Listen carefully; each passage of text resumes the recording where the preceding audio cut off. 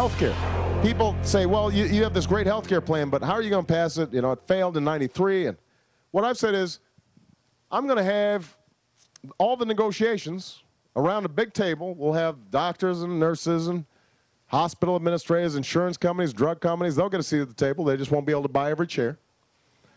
But what we will do is we'll have the negotiations televised on C-SPAN so that people can see who is making arguments on behalf of their constituents and who are making arguments on behalf of the drug companies or the insurance companies.